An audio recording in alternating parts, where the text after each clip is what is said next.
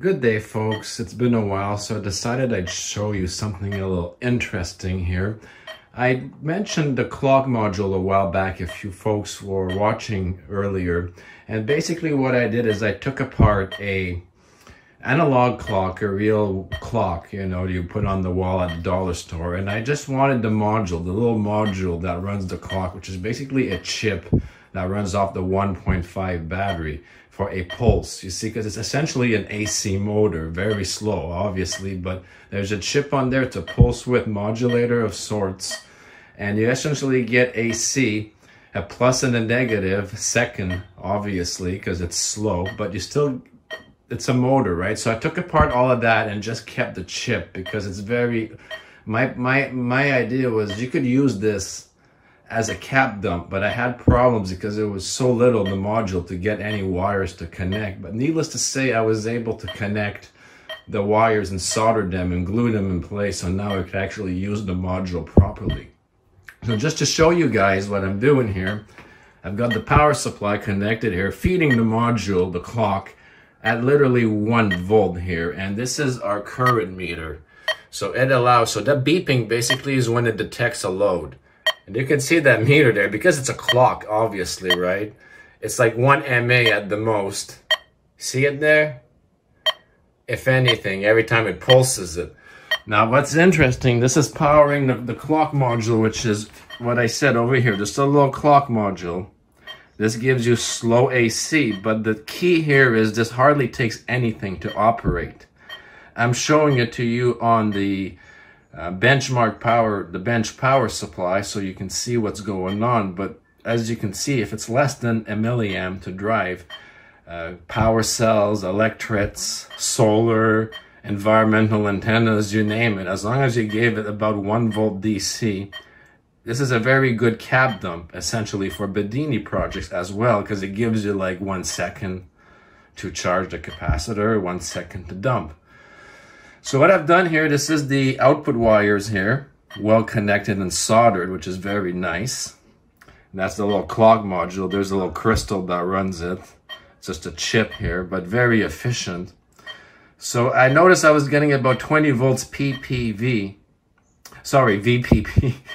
And I decided, you know what, just for the sake of it, let's put it on a primary side. Now, nothing fancy, no high Q or anything. We can do that to enhance, but I just want to show you. So I've got the scope connecting on the secondary side here. And here it's what's happening. You hear the beeping, right? So here's the pulse over here, and then here's the negative. So it perfectly oscillates between plus and minus. And over here, you sort of gotta ignore that. That's just the scope's capacitor itself. You could see, that drains itself. But essentially, it's that pulse, plus, negative. And we're getting very high, 300 and some volts, obviously, but again, this is a way of getting a pure potential, bring up the voltage as much as you can with very little input. Now, just as an example of what you can do with this now, just throwing some ideas out there for all of you, is you see you got the plus and the negative here. So what you can do with diodes, you can direct this.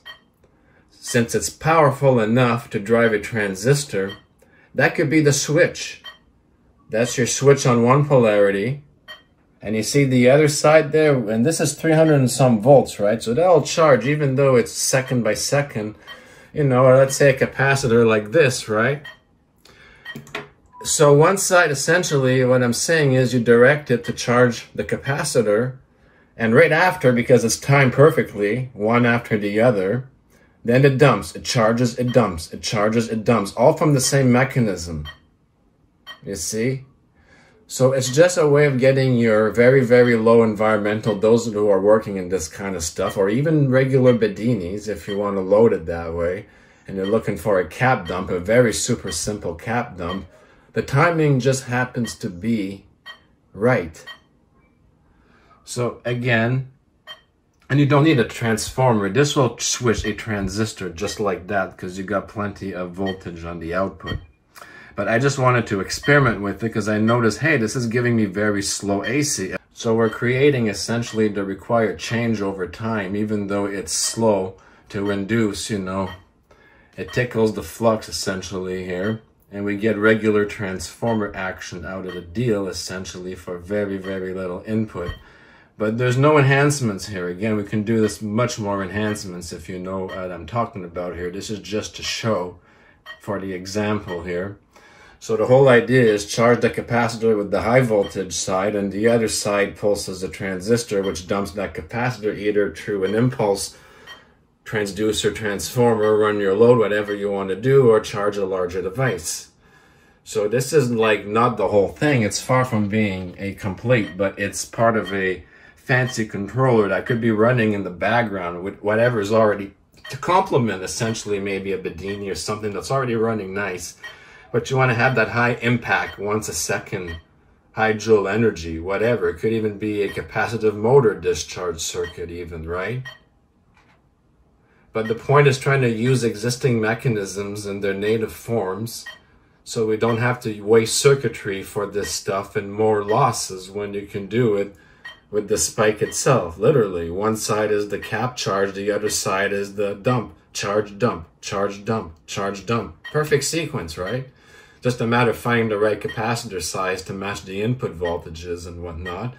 And there you have it. So less than 1 mA to trigger all of this. It works even off of my power cells, which I've demonstrated in other videos. So I'm not just making it up. You can go in my history and see it. But I made it a little nicer now. I actually have the wires well solid so I can do stuff with them. So I'll just see if I have an LED to show you real quick here, the pulse. It's AC, but the LED should block part of the cycle here and light up. So it doesn't matter which orientation really, right? So without zapping myself here, let's see if this will work. Should work. Hold on. Put this somewhere like that.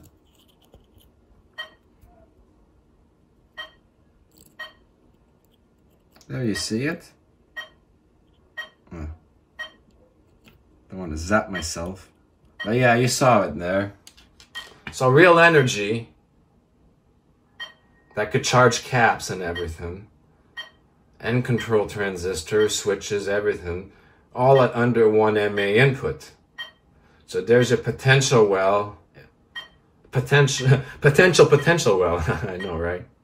So anyways, with that said, I hope inspiration as always and some insights here. People always want very low power, low current controllers, cap dumps, and how to bring up your potential, your pure potential. So there's one way. Just recycle a $2 dollar store clock. Take it apart and use the chip. So same setup here, and we're charging a capacitor, as you can see. It's not the right capacitor for this setup, by the way, but it gives you an example of what we're doing here, because of course the input is like 1 volt with less than 1 mA.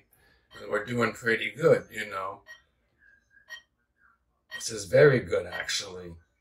So I'm just going to show it to you for a few moments to show you that it actually does charge. 4.6, 4.9, 5. And the meter puts a slight load on here and whatnot, and this is not the biggest capacitor either.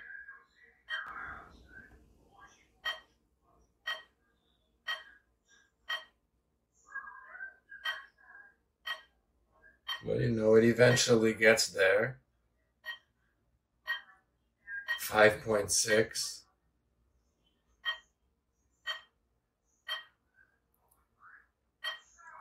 So yeah, we're outputting around 300 to 400 volts here.